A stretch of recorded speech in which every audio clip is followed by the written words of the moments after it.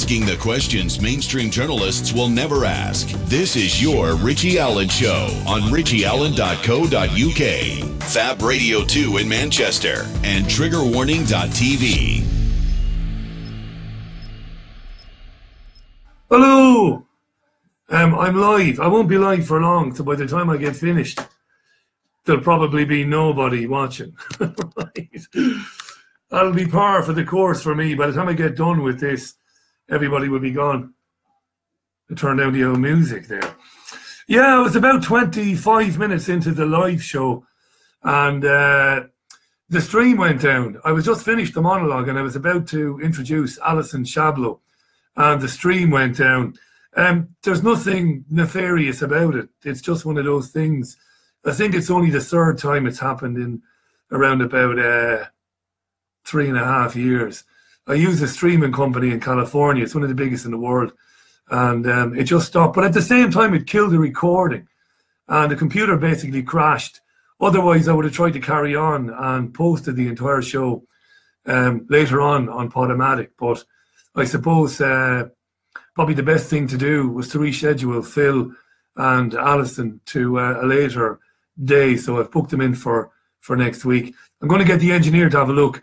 The engineer is the legendary Paul Ripley. If I can get him to have a look at it tomorrow, just to be on the safe side so that it doesn't happen again tomorrow, because it's very frustrating, especially in light of the fact that I brag all the time about the equipment that is said for me is in our studio. We've got the best of everything. I mean, it's BBC outside broadcast kit, 2018 kit. It's the best of everything we have there. So we never have a problem, really. It's just one of those bloody things. So anyway, in the middle of or just at the end of the monologue. So there you go.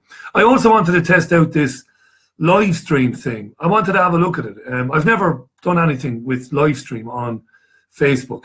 So I wanted to have a look at it. In fact, I tried to do it on the Richie Allen Facebook page, but they asked me to sign up to something called Livestream, and they wanted to charge me for that. It's a live stream thing. I didn't know anything about it, but it seems that on my own personal page, I can do live video and share it to the Richie Allen Show page. But I'm using a basic laptop, and I don't have any programs. I don't have any software downloaded whereby, for example, I could now speak to my guests. See, that would be handy. So I'm going to look into that. Now, I don't envisage we'll ever have too many problems with the live radio feed, but in the event of anything like this happening again in the future, it would be handy to have the software on the computer to basically interview those guests by way of this live stream. Some of my previous guests who do their own programs, people like Trish the Dish, of course, she does it. She does it via her page every day. So there you are. Anyway, Hayden Hewitt is on, the man himself. I could have done with his presence tonight. Hayden Hewitt, William Henderson, Jackie Drew, my old friend from Nottingham, Top Woman, Declan Rosie, David Mortimer. Yeah, it's a mad time, isn't it? It's a mad time for free speech and free thought in the media. By the way, what happened today has got nothing to do with me being interfered with. That's never happened, and it's never going to happen. It's just one of those things. The stream went down. It might even be back now, for all I know, the stream. I don't know. I've left the studio in disgust, threw my toys out of the pram, swore at the manager on the sideline, and threw a water bottle into the crowd. That's what I did for my sins. But this is looking okay then. This is looking okay. Yeah, we might use this. Hayden's been talking to me about this, actually, about doing more of this. And also our friend, the great Jim Core from the Core. I'm not name dropping now. Many of you will know that Jim, I've known Jim for many years through making programs like this. But he's often said we should use the video aspect a bit more, just to take a break from radio every now and then. But I love radio. It's always going to be radio. The Richie Allen Show. It's always going to be audio. That's what it's all about. I mean, I am absolutely fucking gorgeous, right? Let's be honest about it. I'm made for the telly, he says, with no hair and hardly any teeth. But no, it's always going to be radio. But these are mad times for independent journalists and alternative outlets like Russia Today, which has been threatened all the time by politicians on both sides of the spectrum here in the UK. It's a dreadful, shocking, horrible thing for people to be calling for the closure, or at least in the UK anyway, the banning of a media outlet because it says things that the establishment doesn't like. It's like I said yesterday, RT is never going to criticize Putin, right? And I don't like Vladimir Putin. I don't like him. And this tends to trigger people who get their information from sources like me, because increasingly people see things in terms of black and white. So if you say you don't like Putin, you must be a shill. You must be you must be back in the establishment. No, not at all. Vladimir Putin and his government are on the right side of the major issues for now. Their intervention in Syria prevented Syria becoming a basket case like Libya and like Iraq. They're doing the right thing there, supporting the Assad government. And they did the right thing when Victoria Nuland and her neocon husband and the rest of the neocons threw out the democratically elected president of Ukraine, which is a direct threat to Russia's sovereignty. Of course, Russia is on the right side of these issues, but it doesn't mean that Putin's a nice guy. Doesn't mean he didn't have something to do with the Sergei Skripal attack. I don't think he did have anything to do with it. Why would he? As Tara McCormick, the Leicester-based academic, said to Kay Burley today, why would he do that? Why would he do that now? I don't believe he did. But you can't say for certain that he didn't either. He's not a nice guy, Putin. People like him are not nice. Billionaire oligarchs are not nice people, right? It's not black and white, this, but he's on the right side of things. So Russia today is never going to criticize Vladimir Putin. I don't mind that. It doesn't really matter at all, really, in the grand scheme of things, because they have interviewed people who have criticized Putin. I've seen Galloway speaking to people on RT who have criticized Putin. So at least RT will say, well, right, you can have a go at Putin on our platform. It's just that we won't have a go at him. Fair enough. It's like I said yesterday, what about the Queen? Who's ever been allowed on the BBC to talk about the royal family? And the Nazi that is Prince Philip, the fucking Nazi sympathizer. Who's ever been given a platform to criticise them? So don't start with RT won't criticise Putin. The BBC is worse than RT. You know, at least RT will let people on there to have a go at Putin. You know. Hi to Matthew, to Charlotte, to Sean, to Pronchius. How you doing, Pronchius? Conas to Tontu Rishtard. Tommy Gohanawa Akora. Goras Mila Magut. I'm very well. We're approaching St. Paddy's Day, of course. The parade was in the city on Sunday. Last Sunday, just gone, the parade. I guess there must be something else happening this weekend in the city. But I will probably have 2 or 3 pints of stout on Saturday. I think I will. The rugby's on anyway, isn't it, on Saturday? Ireland play England at Twickenham for the Grand Slam on Saturday, so I'll do that. Hi to Nathan Maverick. All right, you're getting your code. Future Mrs. Allen just walked into the room there to get her code. That's her in the background there. Do you want to say a quick hello? That's why I'm hiding. No, because I'm not looking my best. Everybody's here. The dog is here as well. I'm missing something. This is the front room. This is the sort of access you don't get from journalists like Kay Burley, right? You don't get this sort of stuff. Welcome to my little. This is my little room with my music system and my speakers all around the room, and my record player is there. You see my record player. Nathan Maverick, of course, legendary performer himself. The Sex Pistols tribute band extraordinaire, top man. Charlotte is asking about the piano. Caroline is the pianist. Do you honestly fucking think that I play a musical instrument? Look at those fingers. Look, Jesus Christ. Anyway, if you're just joining this, I'm not going to stick around for very long, to be honest. I'm not, because I'm going to try and get to the bottom of the stream. But 25 minutes into the program, the stream went down. There's nothing behind it.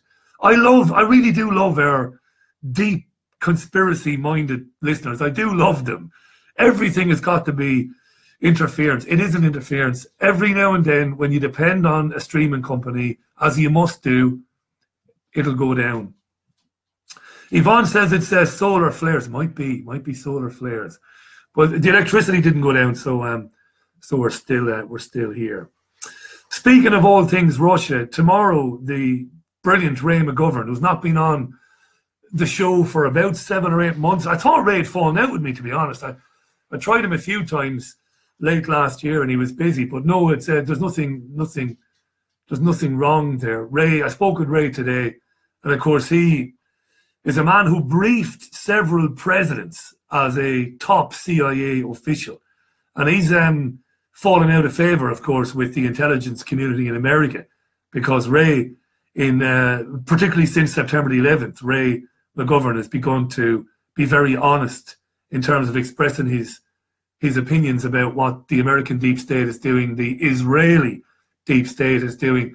Ray's a good guy, and he's going to talk to us tomorrow on tomorrow night's program about the Skripal story and these allegations. I mean, I don't know if any of you, when the stream went down, if you logged on to BBC One to watch Panorama, but what an extraordinary pile of fucking worthless horse shit that is for John Sweeney to say, well, I'm going out to Russia and I'm going to investigate what it's like out there for the opposition. He had no intentions of doing an objective piece. I'd have more respect for the guy if he just said, well, I'm going out there to do a fucking hatchet job. I'd watch it then. I say, fair enough. You're going out there to do a hatchet job. But dreadful shit to compare the situation in Russia today to Nazi Germany in 1933 on BBC Radio. And for Nicky Campbell to ask him, is the World Cup going to be like Hitler's Olympics in 36? You know, the comparison being that Vladimir Putin is Hitler. A nice guy Vladimir Putin might not be. Right, I said already, I have no time for him. He's as bent as a 7-bob note, Vladimir Putin. But he's no more bent than Theresa May. Hang on a second there for a minute, Jesus.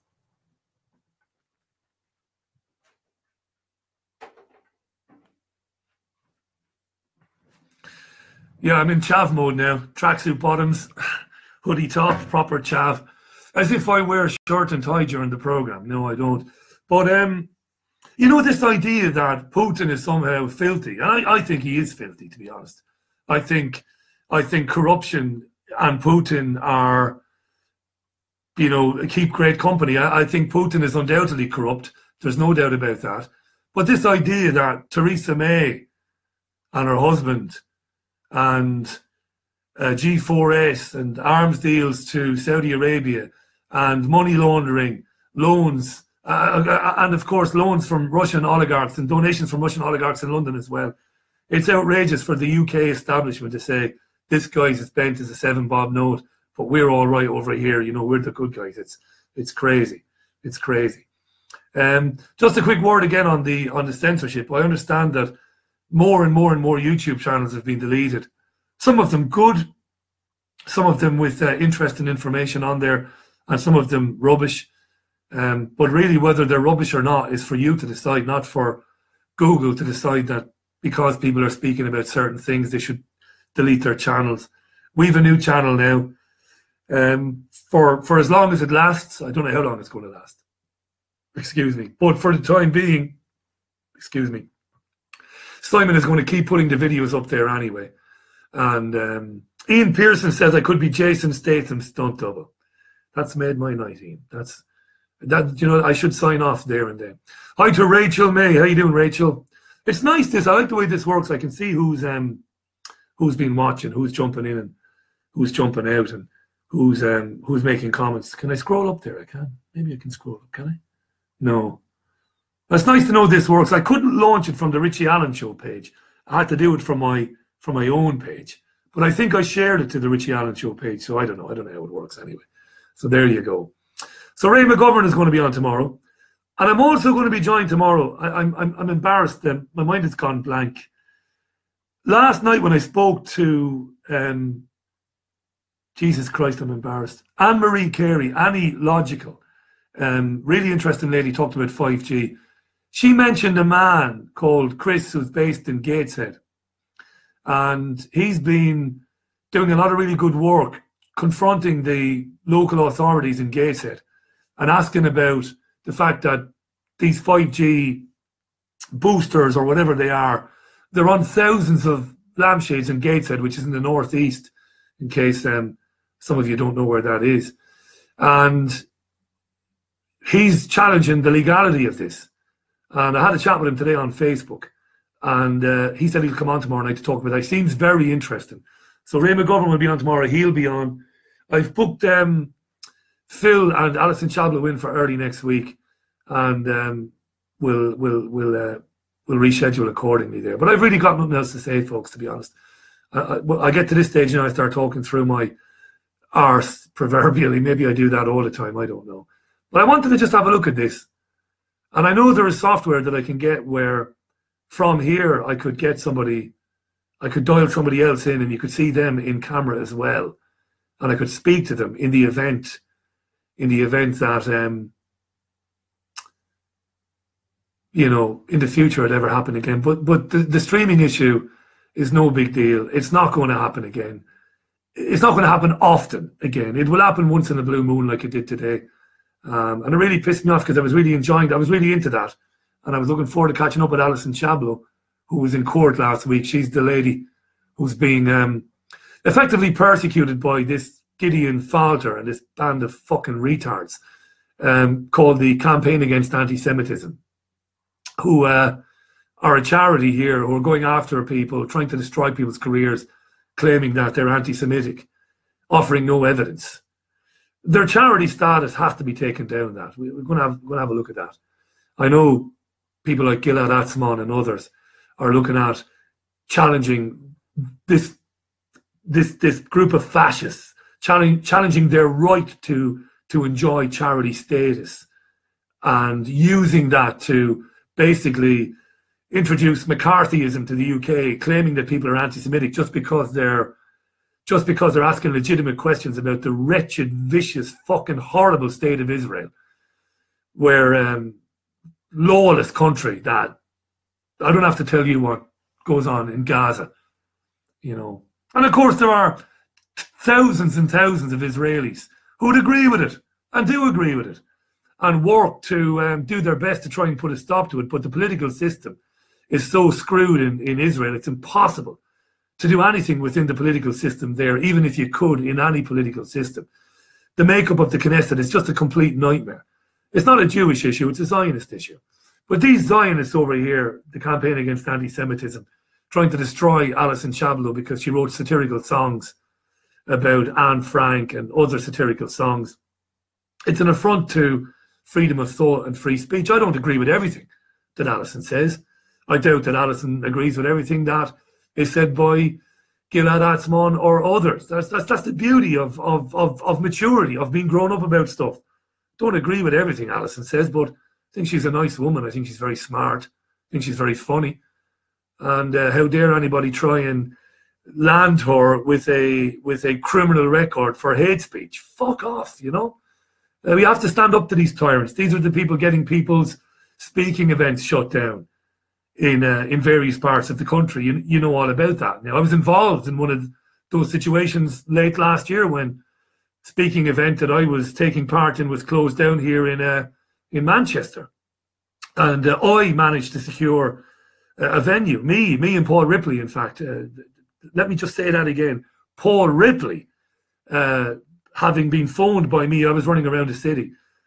Paul's numerous contacts in the city, we were able to secure a venue at the last minute. But if we hadn't have done that, these Zionist fuckers would have survived, would have won the day. So we've got to stop that. You know, we've got to support people. We've got to support people who are saying things that we disagree with. That should be the rule of thumb. Forget about the people you do agree with, but fight for the rights of people to say things, people that you don't agree with. Like I don't agree with, give you an example, Tommy Scumbag would have a fight in an empty fucking telephone box, Robinson. Absolute fucking scumbag, right? Domestic violence scum. No time for him. But I'd fight for his right to say what he says about the impacts of immigration on this country, even if I think a lot of people like Robinson are genuinely motivated by a genuine hatred of people with a slightly darker skin tone than theirs. I do believe that. I might be wrong, but I reserve the right to say that because of Robinson's previous. I interviewed Robinson on the radio in Spain a few years ago. He hung up.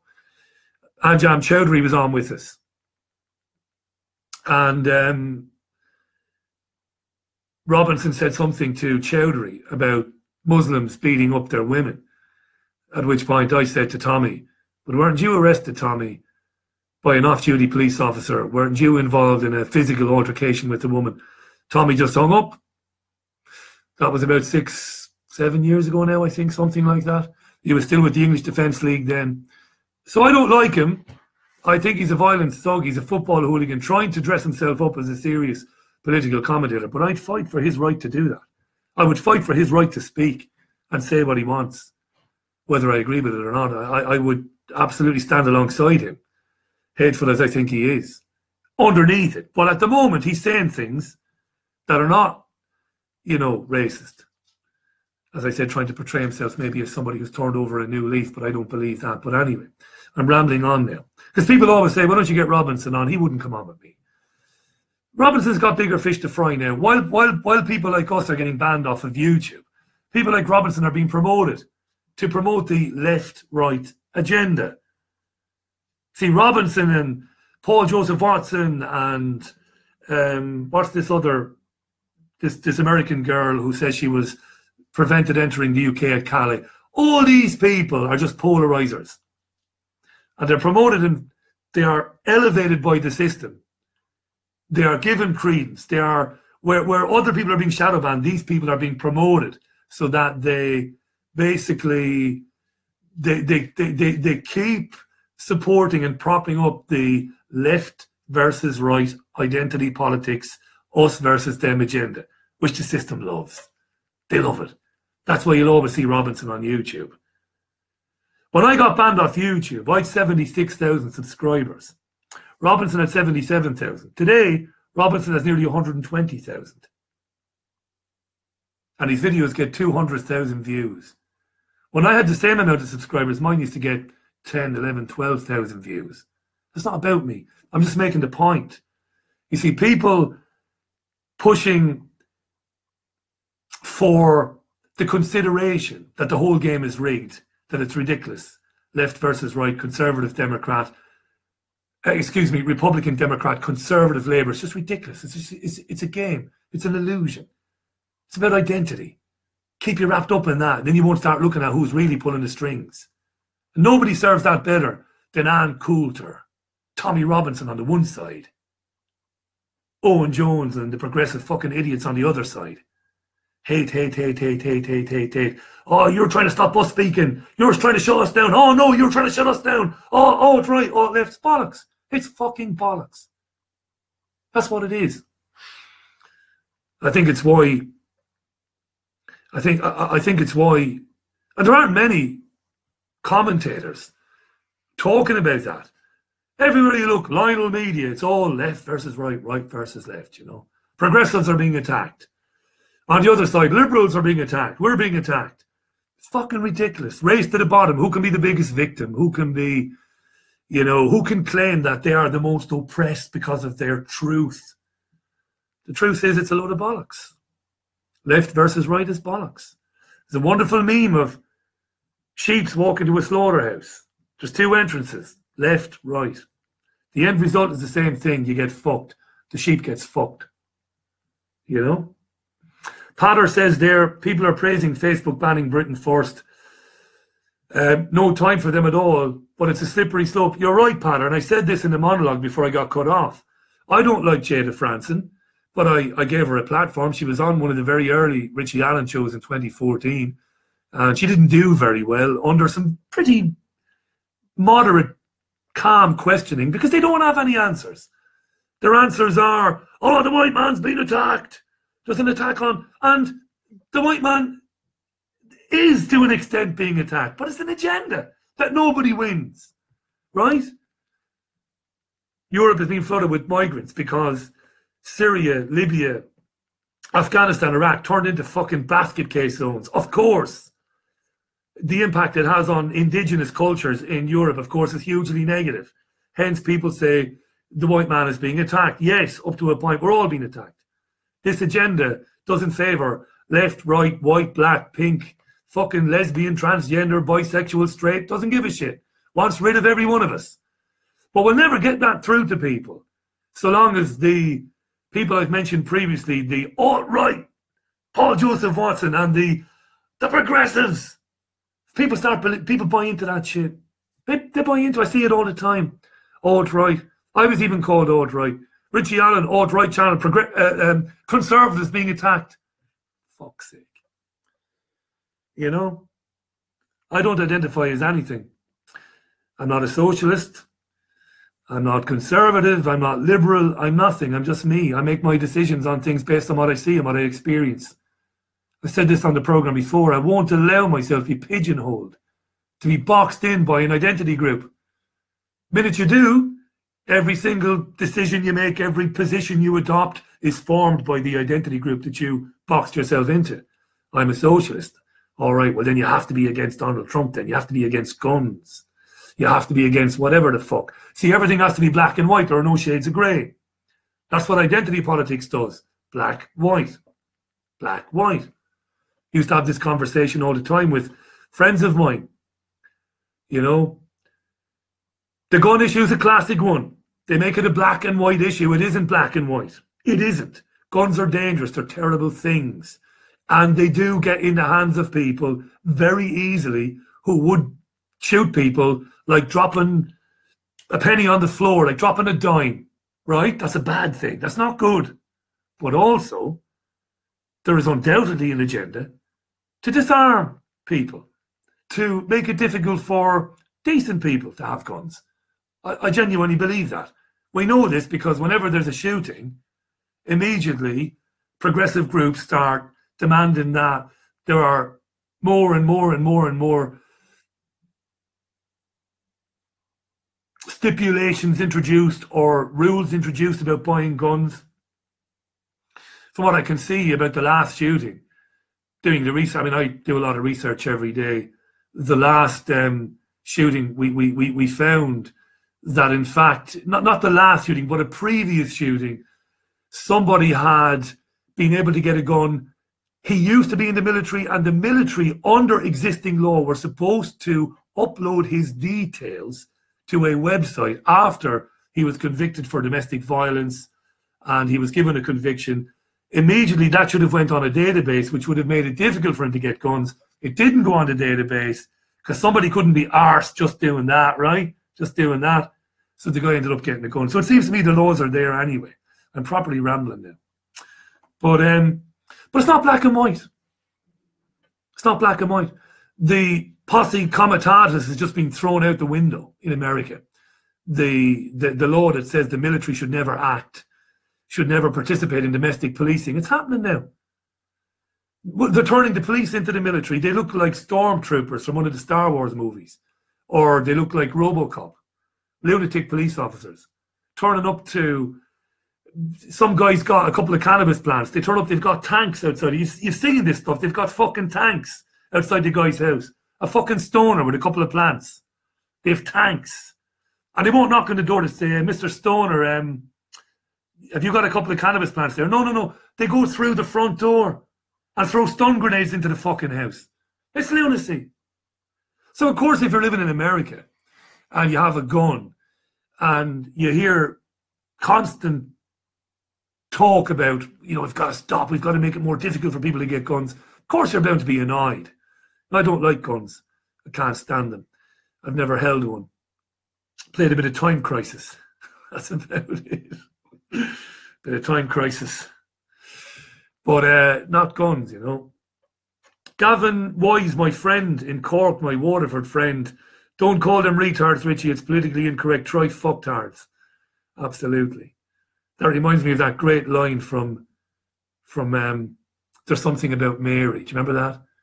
When Matt Dillon plays a con man and he's crazy about Mary, played by Cameron Diaz, and he knows that she's got a brother with a disability. I think her brother's name is Aaron.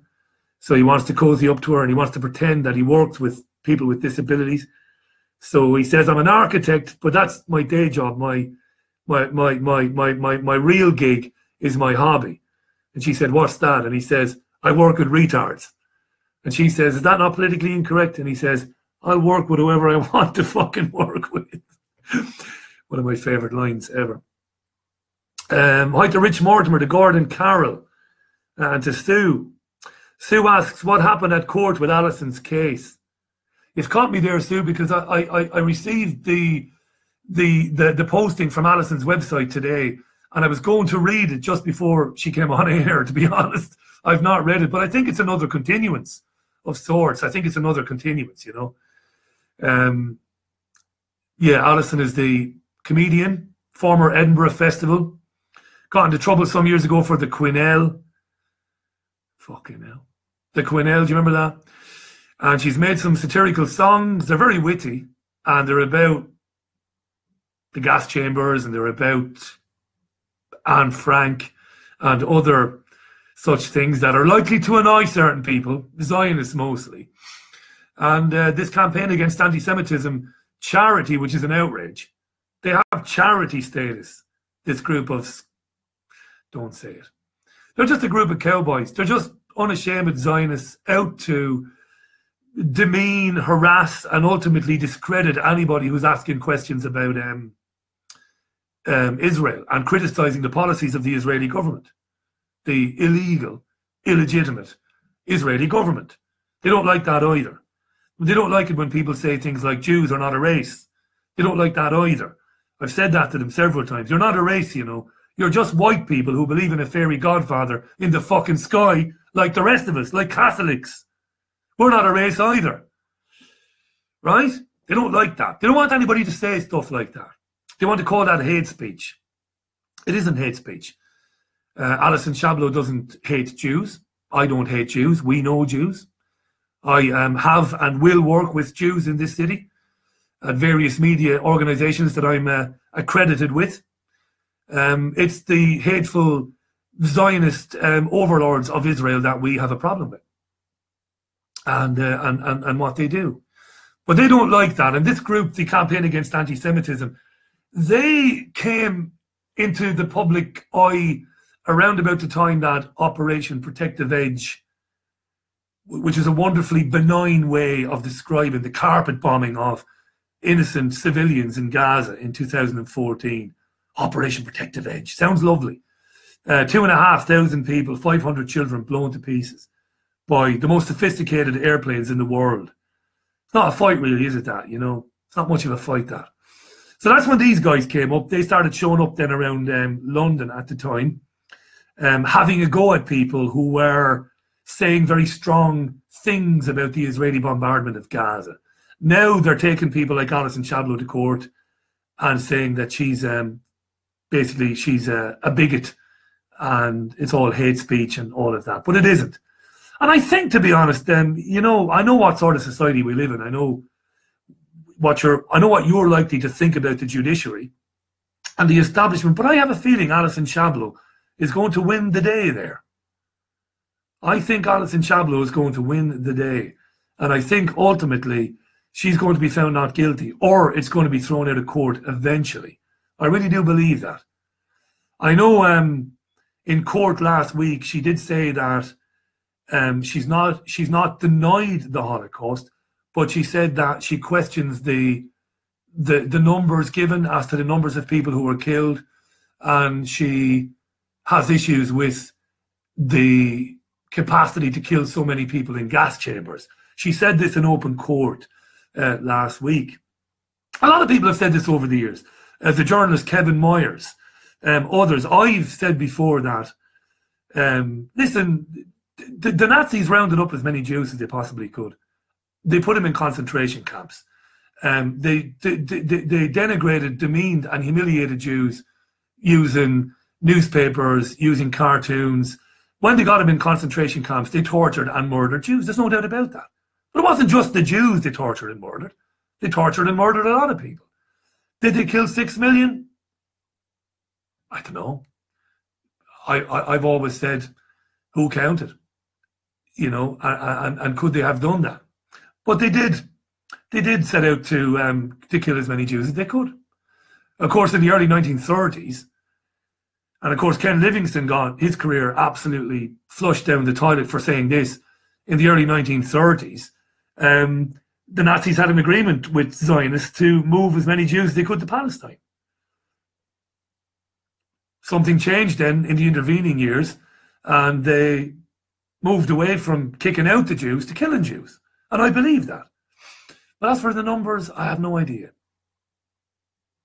But even though I disagree, as I said, with some of the things that Alison has said in the past, and I have on the programme disagreed with her, we've had a couple of very interesting adult, mature chats, I would absolutely defend to the death, and I mean, it sounds very dramatic, that her right to say what she believes, even if it's wrong. And who's to say if it's wrong or not, or right or wrong or whatever? Who cares? I said this in an article I wrote last week, interviewing Mark Collett and Anne-Marie Waters and other people on the alt-right. Doesn't matter who's wrong and who's right ultimately. It's not about who's wrong and it's not about who's right. It's about people getting to hear two different sides of it. Two different sides. These people believe Islam is hell-bent on destroying the world. It's an Islamic plan for world domination. And the presenter, me, I don't believe that at all. I believe it's far more simple than that. It's not about getting rid of the Muslims or getting rid of the white Europeans, getting rid of everybody. In the long term, is what I believe. Certain groups will suffer from time to time. Certain cultures at any given time might be suffering the impacts of this more. But ultimately, the agenda is all about getting rid of virtually every last one of us, multifaceted through, the geoengineering agenda, the medical agenda, the vaccination agenda, the transhumanist agenda. It's all there. And it doesn't specifically target blacks, whites, Hispanics, Arabs. It's coming after everybody. But it doesn't matter who's right and who's wrong. All that matters is you hear two sides of the story. And we're not getting it in the mainstream media. And increasingly, we're not getting it in the independent media at all. We're getting echo chamber programs. Let's bring on people who agree with the presenter for 2 hours or an hour or 4 hours. No, let's speak to the people who disagree with us. They're not all shills. They're not all establishment whores. Many of them came to their conclusions because they get their information from The Guardian, The Telegraph, The Daily Mail, the BBC and Channel 4. Let's not hold it against them. We used to get our information from those same sources. So anyway, Christ, 37 minutes, what's going on? Right, I just wanted to see, did this work then? And it does work. And I'll try and get some software, as I mentioned earlier, so that in the future, might be able to get somebody and bring them in on screen as well. Like I said, Trish, the dish, the lovely Trish, she does that. I see her doing it every day. As I'm preparing my show, I see Trish doing that. Hi to Paul Kennedy, to Alan Bristow, doing Alan, Lolly, to Ross, to Richard Kinsit, and to Houski. Houski there, yeah. Good stuff. Now, as far as I know, I have no idea. When I end this, it automatically uploads, does it? Or it stays on the page? I have no idea. But I'll leave it there anyway. Just thought we'd have a go and see how it goes. Ray McGovern, CIA legend, on the programme tomorrow. And Chris. I brought him up, but I can't think of his surname. I was only speaking to him today. Chris was the man mentioned by Annie Marie Carey last night. He's the guy in Gateshead that's got evidence that thousands and thousands of 5G boosters are being attached to lamp posts in Gateshead. I've looked at his videos. This is not, this guy's the real deal. So I'm going to speak to him in the morning, record him, play it on the live show tomorrow after we hear from Ray McGovern. So there you go. Right. So don't say I'm a lazy bastard. After the show went down, I said, right, well, let's try out this live stream thing. And Dean Smith says, who can be the most offended on behalf of other people they don't even know? There, yeah, well, that's the thing, isn't it? That's the thing, yeah. Right, folks. I'm glad that worked. Then it seems to work pretty straightforwardly. I'm going to have a cold beer now. That's what I'm going to do. A little cold beer, and then I'm going to get an early night. Excuse me, and make sure there are no issues ahead of tomorrow's program, and then we'll be live as usual tomorrow on Fab Radio 2 in Manchester, triggerwarning.tv, richieallen.co.uk, tune in radio, of course. But don't forget, folks, there is a new YouTube channel. It's on the Richie Allen Facebook page. There's a link to it.